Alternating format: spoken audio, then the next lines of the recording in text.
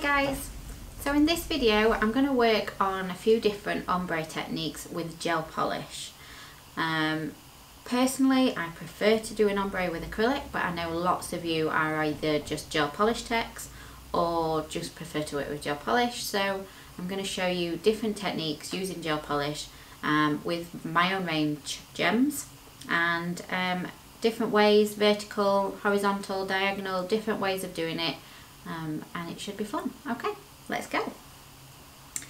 So the first one we're going to start off with is a horizontal ombre, which is the easiest one to do with gel polish. So I'm going to be using Gemma's Bluebell and Gemma's Lily, which is a gorgeous blue and green.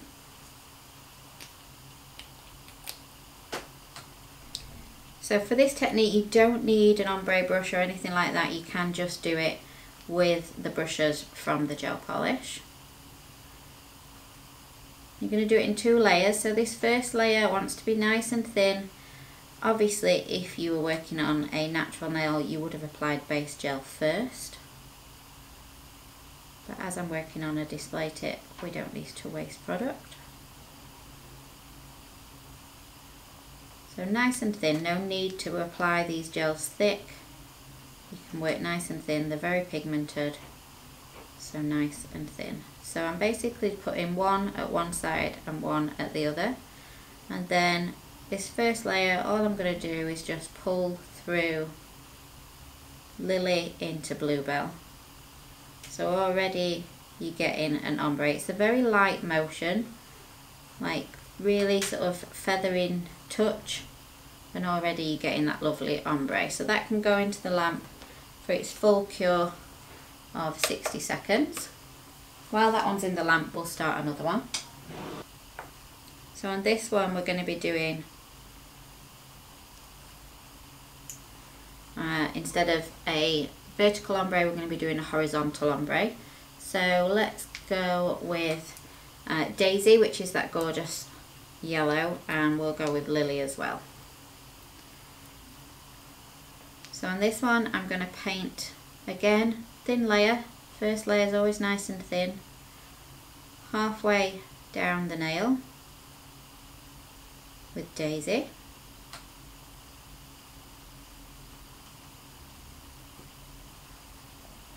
And then the bottom half of the nail with Lily. So right up to where you finished with that yellow. And then we're going to use our ombre brush. Now I use the Perfect Nails ombre brush. And ombreing with gel polish is not a quick thing. It takes time. So what you're going to do is just start to mix those colours together by using the tips of the ombre brush, going up and down, up and down, up and down. Again, it's a very gentle movement. I'm not pressing on very hard. It's a very gentle movement. And I'm just going up and down. So now already we've started with a new colour. So we've got the green here, the yellow there, and we've got almost a lime green in the middle. So keep working. Remember, this is only your first layer, so it doesn't need to be perfect at this point. So I'm now working on the line between the green and the lime and the yellow.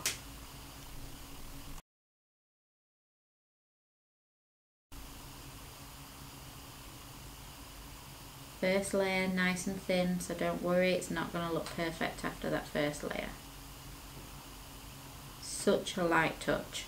Okay, so I'm happy with that to go into the lamp, and we'll go back to our first nail. So our first nail was the vertical ombre, which you can see already is quite good an ombre. You don't have to work on this one too much. So second layer we're going to do exactly the same as what we did on that first layer. So no need to apply thickly. They are pigmented enough to apply 2 nice thin coats. And the thinner you go when you're trying to do an ombre, the better the finish. So if you put too much product on you try and ombre it, you're going to struggle. So thin layers is better. So I'm taking quite a bit off my brush and just working nice and thin.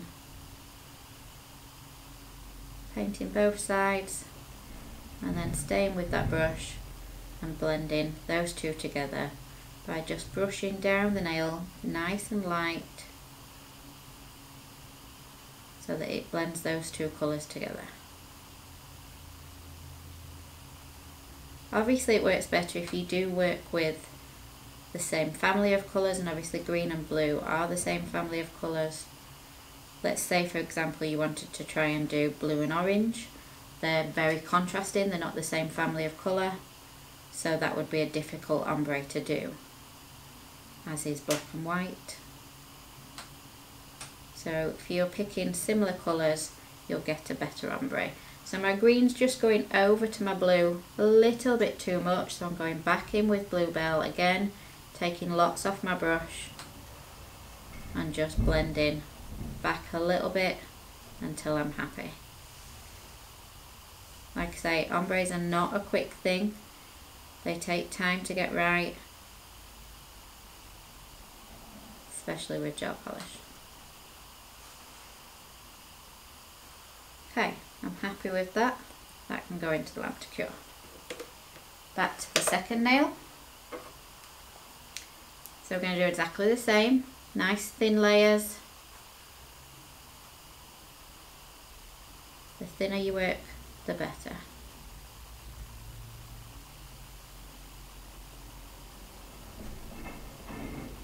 Put that yellow on, that daisy, halfway down the nail, and then come in the bottom of the nail with Lily.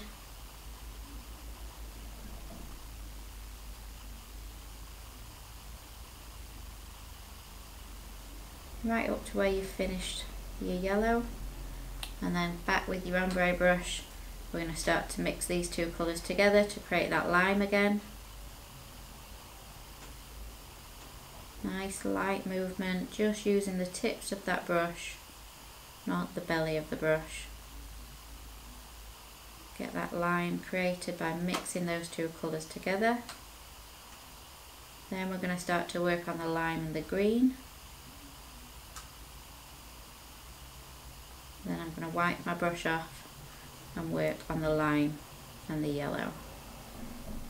So ideally you should really have sort of three colours on there: a yellow, a lime and a green. So you're not blending two colours together, you're almost blending three colours together.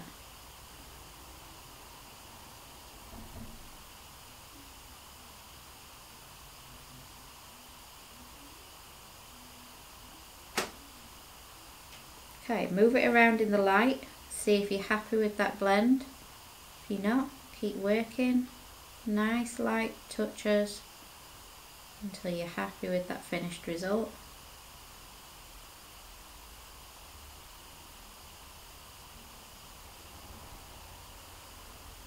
Okay, I'm happy with that, so that's going to go into the lamp to cure.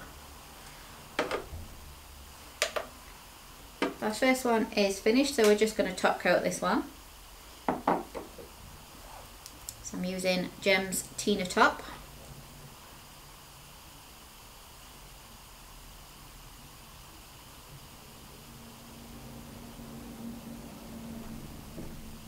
Nice layer of top coat. Don't be too stingy with your top coat. When you do a nice layer, you get a nice light line down the nail. Into the lamp to cure. Now what if you did an ombre that you weren't 100% happy with? There are ways of disguising it a little bit. Now I'm quite happy with this one, but let's say I wasn't. Let's say there was something about it that I'm just not 100% happy with. So I'm going to go in with a layer of Betty Base.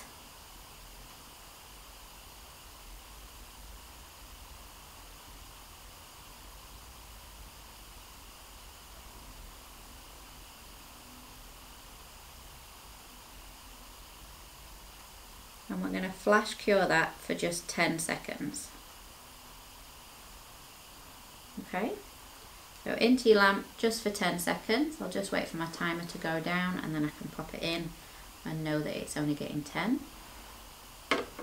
And then you can come in with something like fairy dust, pigment, mermaid glitter, anything that's slightly transparent but is going to give you a bit of a shimmery finish.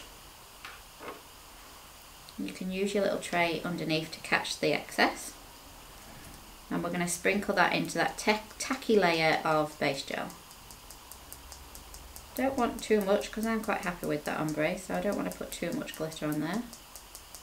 So I'm just sprinkling sort of a line down the centre and then just using my finger very lightly to tap that glitter around. So it's into that tacky layer, and then that can go back into the lamp for the full cure of 60 seconds.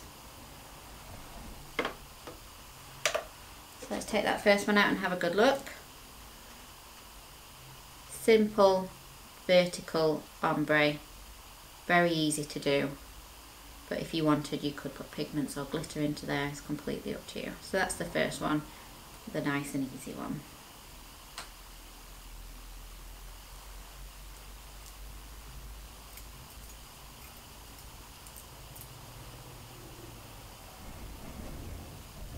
Just get that tip ready for the next one.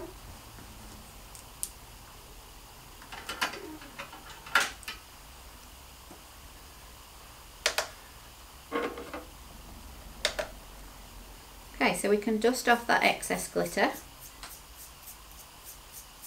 and you can see that you've got a beautiful ombre underneath, but with a nice little shimmer going off. So any little sins that you might have on that ombre are hidden really easy with the glitter, and then that just needs top coating.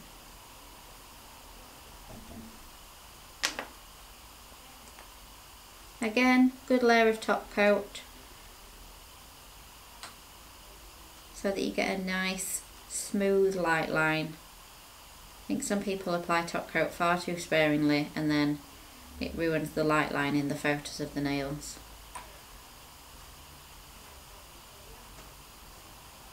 And even if you wanted to just turn it upside down just for 5-10 seconds to make sure that it's nice and smooth before it goes into the lamp, so just turn your client's hand upside down and then you know you're going to get a beautiful light line into the light.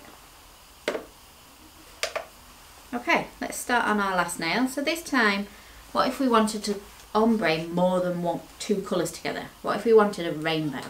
Let's do a rainbow. So in our spring collection we've got the blue, the green and the yellow, so Lily, Bluebell and Daisy, but we've also got Blossom and April. So Blossom's pink, April's a lovely peach. And in our previous collection, for the Valentine's collection, we've got Erin, which is a gorgeous lilac, so I'm going to throw in there some lilac as well. So work out what your rainbow is going to be. So I'm going to start with pink, which is Blossom, Erin, which is the lilac, then I'm going to go to my blue, which is Bluebell, and then to my green, that is Lily, onto my yellow, which is Daisy, and finish off with April, which is Coral. So that's my rainbow that I sort of can work out from going from a family of colours. So a pink to a purple is a family of colours, a purple to a blue to a green, and so on and so on. So we're going to start off with the pink right at the top of the nail and just put a little bit up there. Then onto Erin, which is the purple, the lilac, and do a line across the nail there. Again, don't apply too much product, you just want thin work. Bluebell. I love rainbow ombres. But again, they're not something fast, they do take time because you've got to sit and blend all these colours together. So it takes time. So don't think doing an ombre is a quick fix, it's definitely not.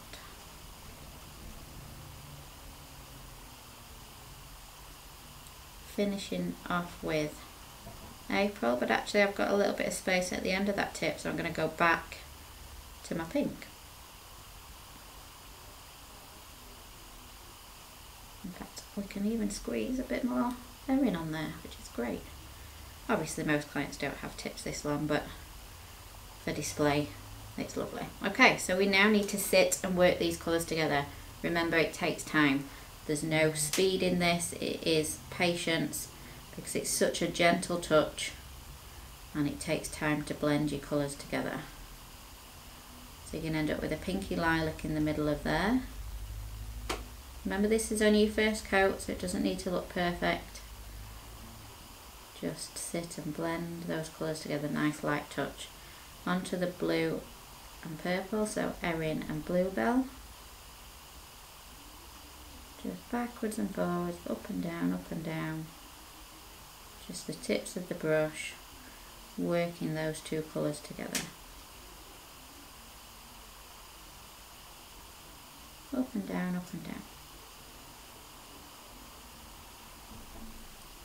The ombre lovely together, erin and bluebell, really nice. Onto bluebell and lily.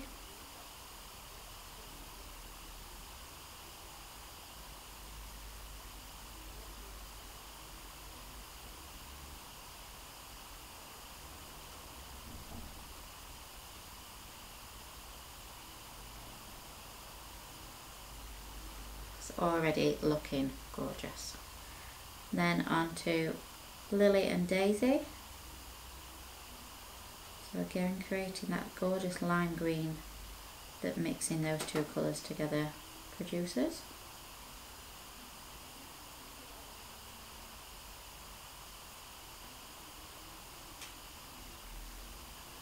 Onto daisy and April. April is a gorgeous colour.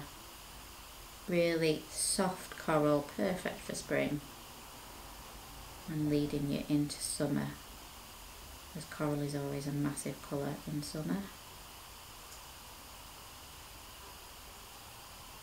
Then into coral and blossom,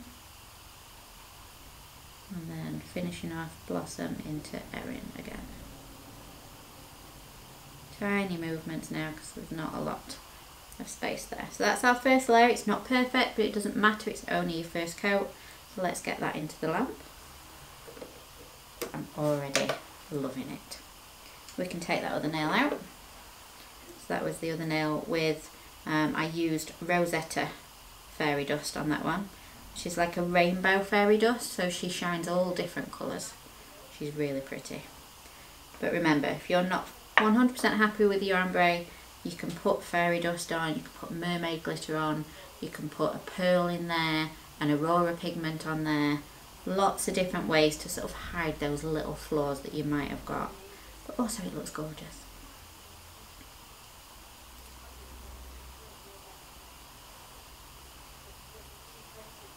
Okay, back to our rainbow nail.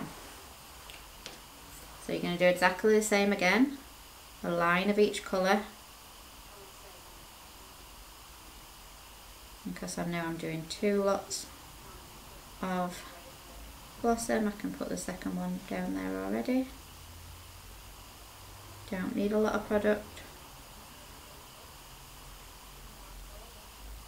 Erin in.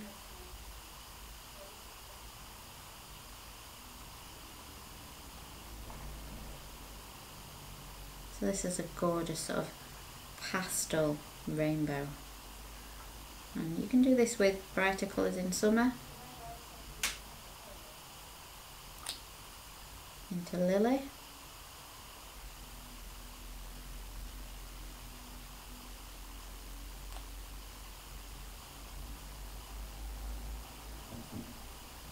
If you wanted to make them even brighter at this point, you could have put a layer of white gel polish underneath. That would have made the whole entire selection of colours brighter. But for spring, they're lovely just as they are. So again, we're going to start to ombre these colours together. So that nice light tapping motion, working those two colours together. My brush angle is not 90 degrees, it is a little bit more like sort of 45-degree angle, but still just using the tips of your ombre brush, not the belly of it.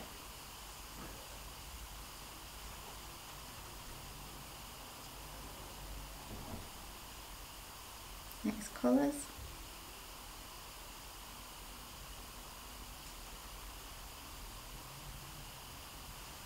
So I would only really recommend that you do this sort of on 2 nails on a set, because it does take time.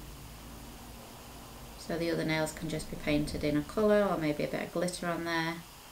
Maybe a marble would look lovely. But don't ombre all 10, else you'll be there forever.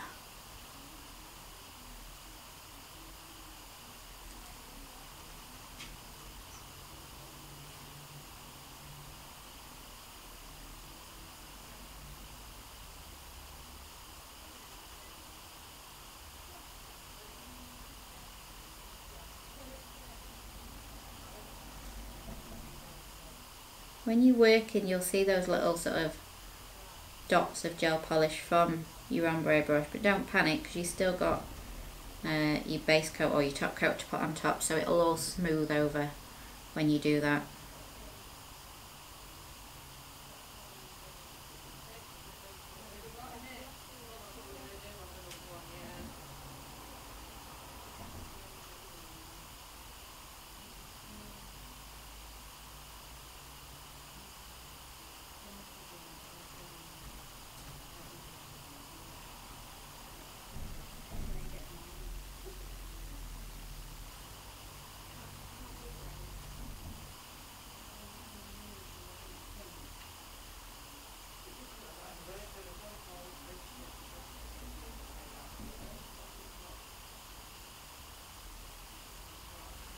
So just working those colours together a bit more.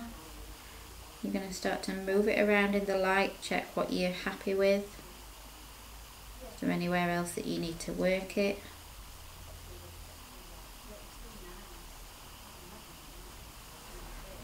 Okay, so I just want to work on that green and that yellow just a little bit more. They're such prominent colours, those two.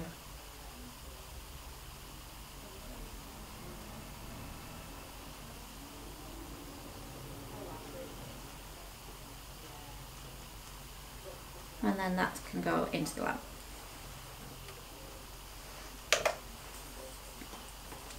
Again, if you're not 100% happy with it, don't hesitate to put some fairy dust or something like that on it. Or you could even make the whole thing matte. You don't have to have shiny nails, they could be matte, it could look really nice with a matte finish. Completely up to you, your choice. I think I'm going to do another layer of fairy dust just because I love fairy dust. So we're going to put a layer of our Betty base on and cure for 10 seconds.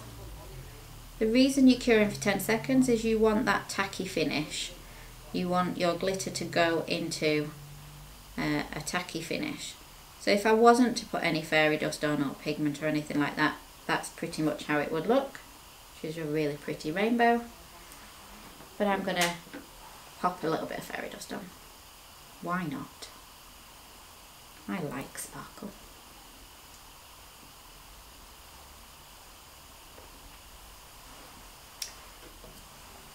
Get your tray underneath so that you're not wasting any. Sprinkle down the centre, and then you can just use your finger to gently move that glitter around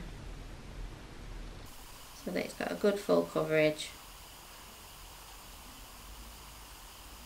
and then back into the lamp for a full cure before we top coat. So dust off that excess glitter. Oh my god, I'm in love. It's so pretty. And then get your top coat on.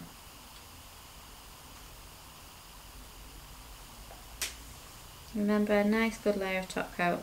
Don't be too stingy with that product when you're doing top coat. If you used a chunkier glitter, you could always do a layer of base or even Felicity Flex, so that you definitely get that nice smooth finish at the end. But fairy dust is so fine, you really don't need to do any extra thickness on there. Again, don't forget you can turn them upside down. 5-10 seconds just upside down will make sure that that light line is lovely and smooth. Full cure in your lamp, and then you're done.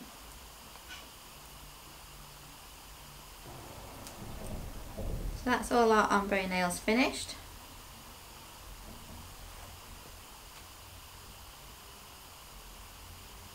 There's even more ways to do ombres, but that is just a few little simple ones for you to get started with.